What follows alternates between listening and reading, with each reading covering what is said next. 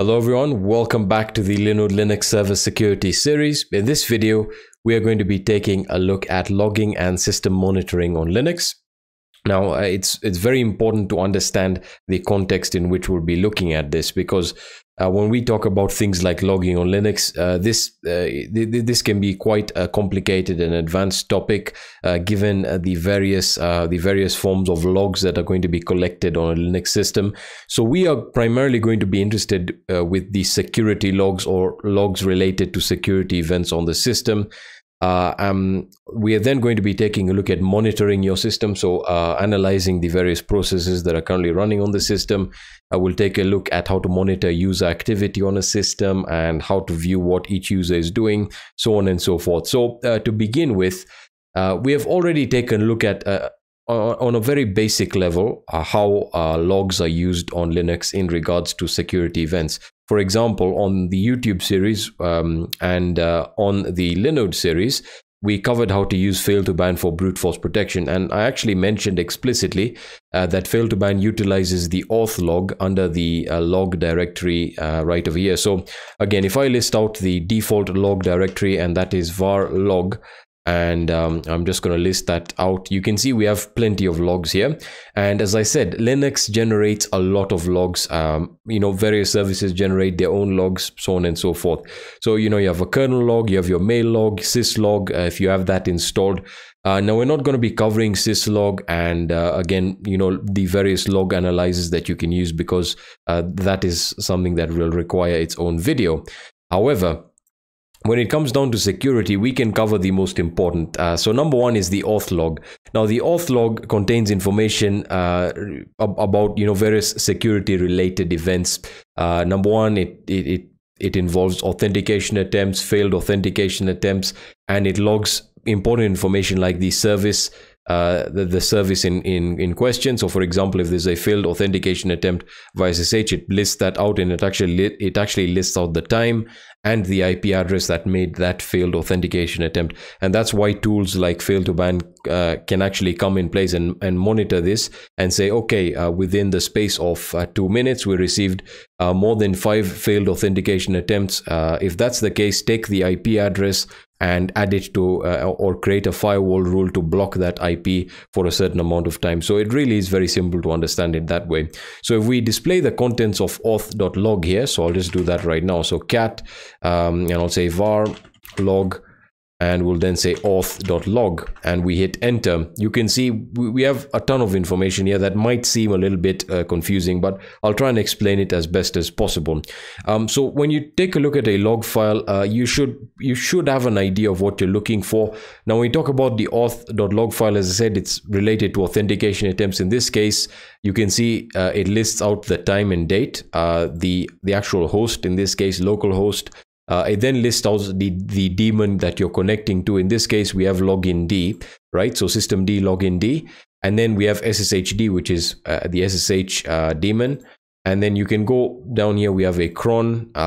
We also have sudo, where there was an authentication attempt made, and you can see it gives you the command that was actually used here.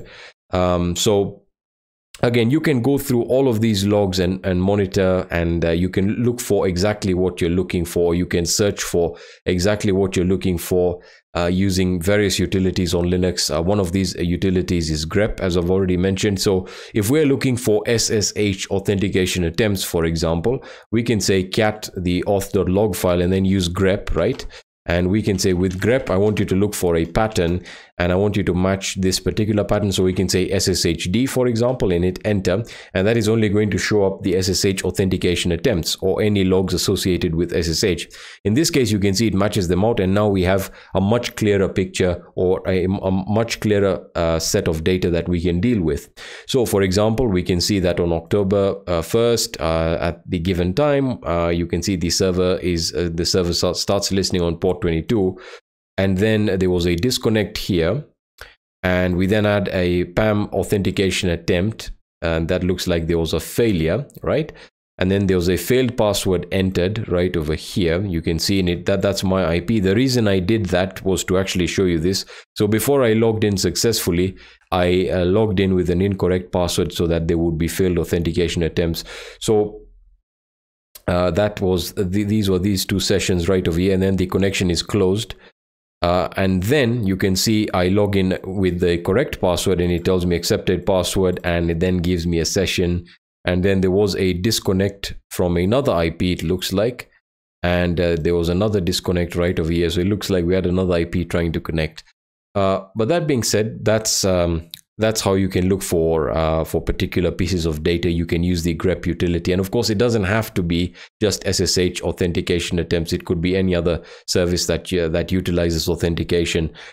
So that's that is the auth.log file. As I said, you can look for failed authentication attempts. So again, I can search for authentication failure. So I can say authentication failure within this file, and sorry, that is an incorrect spelling there. So fail authentication failure, and it lists out the various authentication failures right over here, and it gives me the information regarding that. So this, as I said, is typically how services like fail to ban work. They work by looking for particular expressions within the particular log file, and if it finds that that particular expression, it'll then look for the IP address or the value of our host, and then it'll add that to the firewall rule to actually block that IP for a certain period of time. So again, these tools all utilize the log files. So that is how to list authentication attempts. Now let's take a look at how to list all login and logout attempts. And again, the log file that is responsible for that, if I can just list out the logs one more time. So var log, and I'll just hit enter. The file we're looking for is a file called wtmp. Now, if we try and cat the contents of var log and wtmp, you can see that it's going to give us a bunch of random data here that really isn't readable to the user, and that's because you have to actually use a utility called last. So if we open up the man page and we search for the last command, the last command allows you to show a listing of the last logged in users. So in our case, we want to specify we want to display the host name. We also want to display the IP address, and let's see, what else do we want to display, and the full times, so the login and logout times. So if we want to do that, we say last, and then we say AIF, right? So that was capital F, and we hit enter. So it's going to tell us right over here that we logged in root, and we are still logged in, and it gives us the IP. So this was the user, the date at which the user logged in, whether they're still logged in or logged out, and the IP through which they logged in. So for example, if I just get out of here and I log in one more time, and I'll just enter my password in here. So there we go, enter in my password, and I then try and display and write that command again. You can see it's going to tell me right over here there was a log off, right? This was the login time, and this was the log out time, and it gives you duration right over there, and it also gives you the IP. So very, very useful, very useful utility. You can also use, we can also take a look at the BTMP file. The BTMP file and the WTMP file, as we've just taken a look at, these are all binary files, which means you need to use the last command to actually utilize them. When we use the when we're taking a look at the other file, so let me just list out the logs one more. So var log, and I'll hit enter. If we take a look at the BTMP file, the BTMP file is similar to the WTMP file. It essentially lists out all the bad login attempts or the failed login attempts. So again, to actually utilize this, we'll be using the last command. And the last B command. So if I list out last B here and I hit enter, you can see last B shows, in this case we're using last B. So last B shows a listing of last logged in users. In this case, we want to display the host last, last. So this will display the host name. We also want to specify the DNS. So we'll display DNS, and then we'll also display the full times. So again, we'll say last B and then ADF. So ADF, and then we hit enter. and that is going to display all the last logins. But what's more important is we need to actually list out the user. So we specify the user root and we hit enter now, and you can now see it lists out the last bad login attempts. And in this case, these were the attempts that were made when I had actually set up the server initially. As you recall, I had actually done this intentionally so that I can actually demonstrate this and show you that this does work. So again, if I log out and I log in and I try and use an incorrect password and I use the last B command, this will display all the failed login attempts or bad login attempts for that particular user. Right. Okay. When we talk, let's move on to to some more information. If you want to find out a user's last login time or when they were last logged in, which again can be very important from a security perspective, we can use the last log command. So if I clear this and we search for last log and I hit enter, you can see last log will report the most recent login of all users of a given user. So we can use and specify the user here. So in this case, I can say last log user root, and you can see it tells me the last time I was logged in was Thursday, October 1st, and it gives us the time there. Because I have another user here, so if I say cat etc password, right, I can hit enter. We can see that I also added another user called Alexis. If I try and log in another tab here, let's see if we can actually log in, with the user Alexis. I actually added this user to the server, so I'll log in with the user Alexis here. It should actually prompt me to enter a password. Is that the correct IP address for the server? No, it isn't. Sorry, let me just specify that one more time. That was an incorrect server IP. So I'll enter in the password for the user Alexis. And again, if I just go back in here and display that one more time, I can now use the user Alexis, and that will display when Alexis was last logged in. In this case, it gives us the time and the IP address from which the user logged in. Right, so that is again how you can list in when exactly the user's logged in last, and you can specify the user you're interested in. But what if you want to find out what users are currently logged in? So we currently have about 2 users logged in. I'll just change this to bash, right? And if we want to display that, we're going to be using the who command. All right, so the who command essentially displays who is logged onto the system. And again, if I just clear that out, and we're now moving on to the system monitoring side of things. So if we say who and I hit enter, you can see it's going to tell me Alexis is logged on and the user root is logged on. It gives us the actual date and time and the IP address, right? So that is how to view all the users that are currently logged in.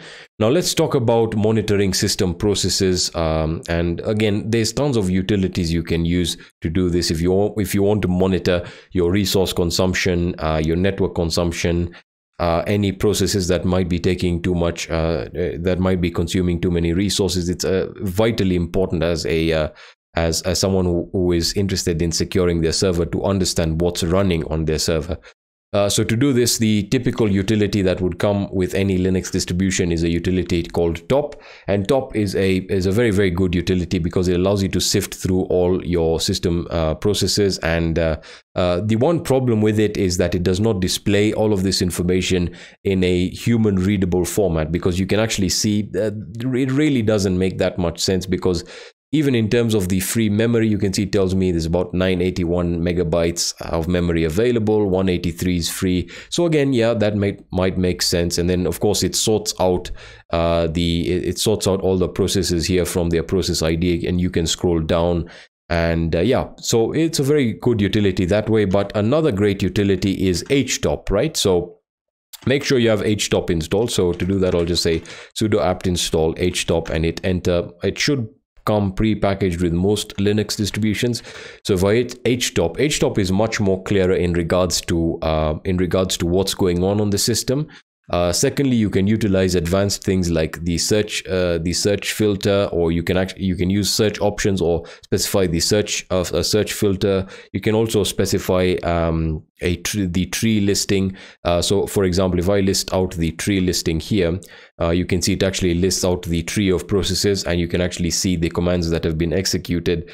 right over there, or that are being run in the background, right? So I'll just get rid of that. So let's go back into sorted mode. You can also sort it by, if we use F6, you can see you can sort it by various options that might be important to you. So for example, we can sort it by the amount of RAM being consumed. I hit enter, and that's going to sort it by the highest, the process that is consuming the highest amount of RAM. In this case, you can see it's a utility called glances, and I'll get to glances in a second. I can also say I want you to sort it by the highest amount of CPU consumption. So I can hit enter for that, or I can use priority or the user. So htop is very advanced that way. So I can then hit enter, and it's going to sort it by the highest amount of CPU being consumed, and it lists out the process ID, the user responsible, and then of course all the other resources that you can then take a look at there. Of course, you have the ability to kill processes or to search for them. So if I want to search for, let's say I use F3 and I type in glances, right? I hit enter, and you can see it locates glances for me. If I want to kill it, I hit F9, and then I can send the particular signal. So for example, if I want to kill it, I can send the kill signal. If I want to stop it, I can send the stop signal. And if you're familiar with Linux signals, that should be perfectly simple for you to understand. So again, it's a very, very useful utility that you can use to monitor your system processes and to understand what's going on in your system. You can search for processes via process ID. You can list it out based on the tree, or you can actually list out the tree. You can actually list out your processes in the form of a tree. You then have the ability to kill processes, so on and so forth. Now let's take a look at glances. Glances was the other utility that again is still used or utilized primarily because it displays network activity. So again, to install it, we say sudo apt install glances, and we hit enter, right? And it's already installed. So if I open up glances in the man pages here, you can see the basic description is that it is an eye on your system. Glances is a cross-platform cursor-based monitoring tool which aims to present a maximum of information in a minimum of space, ideally to fit in a classical 80 by 24 terminal. And again, the goal of glances is to give you as much information as possible. So if I type in glances right over here and hit enter, you can see glances is much more, it gives us much more information than we would typically have with htop, for example. But again, this gives you a glance of your system. Htop is really to do with managing your processes. So in this case, you can see we have the CPU usage, memory usage, swap usage. As for the other options, it gives us our public and private IP if we have one. We then have the uptime. As for the load, we can see it's running on 1 core. We have the swap memory usage right over here. The total allocated is 512 megabytes, so on and so forth. And then of course the most important is the network traffic, so you can actually monitor incoming and outgoing traffic based on your interface.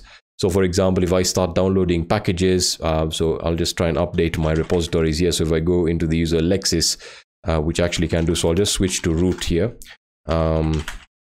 And then I'll try and say sudo apt update, right? And I hit enter. And if I go into here, you can now see the traffic will increase. So you can see we have download and upload, and they both increase and reduce with the amount of traffic being consumed. So this can be a great way of monitoring if there's anything weird or suspicious going on in regards to network traffic. And then of course it lists out all your processes, and it lists out the CPU consumption from the highest first and the memory consumption. In this case, you can actually go through the processes. So again, when it comes down to process management, you can actually use htop to again manage them in regards to searching for them, killing them, stopping them, halting them. But glances gives you an overview of your system and lists out as much information, as much useful information as possible. All right. That being said, let's move on to the to some other commands and utilities that we can use. And the last one that I actually wanted to show you is the ability to list out all the logged in users. And when I say logged in users, we of course used the who command. However, the who command doesn't give us a lot of context as to what exactly is going on that other user session. So I'll switch back to Alexis here. and I'll just go into bash, and let's say I want to run glances, right? So I'll just hit glances on the user Alexis, and let's say Alexis is doing that. The tool I want to install is called whowatch. So to install whowatch, I'll say sudo apt install whowatch, and I'll hit enter, right? And I already have that installed. So if I open up the man pages, so whowatch right over here, and I hit enter, so you can see whowatch tells us this is a console interactive process and users monitoring tool. So whowatch is a console. Again, I'll just skip that. It displays information about the users currently logged on to the machine in real time. Now the keyword here is information. So when it says information, it will list out the users that are currently on the system, that are currently logged onto the system, regardless of whether it is, as it says right over here, via SSH or Telnet, or actually physically accessing it through a physical terminal session as opposed to a remote connection. So you also have the ability to kill their process that they're running. So it really is a very cool and advanced tool that allows you to manage what users are doing on the system. So again, you can take a look at the commands right over here.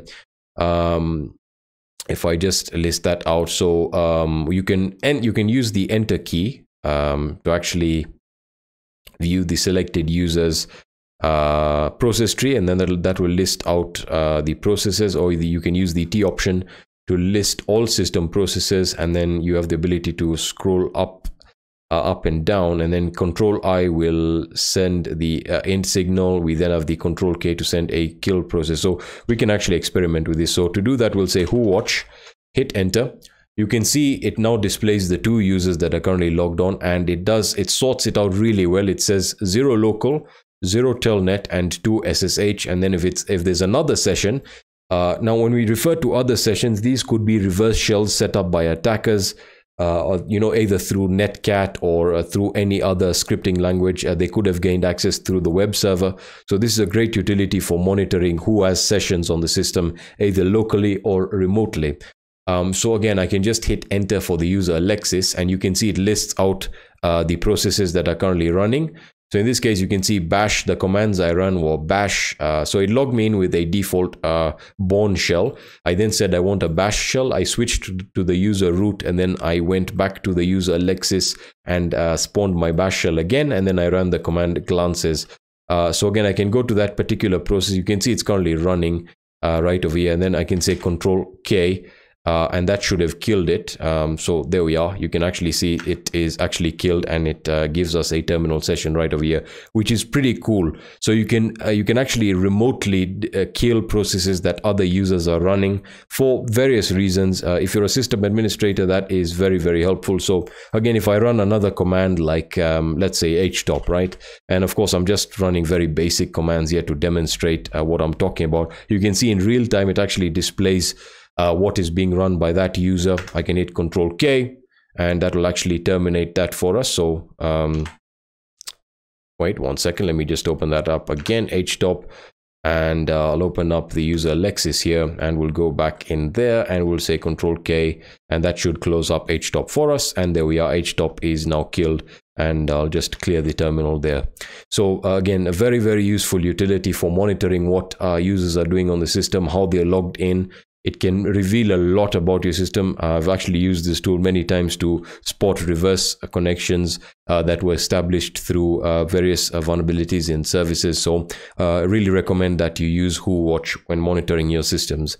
That's pretty much it regarding security, monitoring your system and logging when it comes down to security. As I said, these are very advanced topics, especially the topic or the concept of logging, primarily because Linux generates a lot of logs. And as we know, within security, logs are very important, and you can actually use various tools or log analyzers to analyze these logs and make sense of what all of these logs mean on a larger scale. And that's why you have various SIEM tools like IBM QRadar that actually allows you to use syslog servers, and then you can then pool all of these logs into one centralized location and then process them and try and make sense of all of this. That being said, that's going to be it for this video. Thank you very much for watching, and I'll be seeing you in the next video.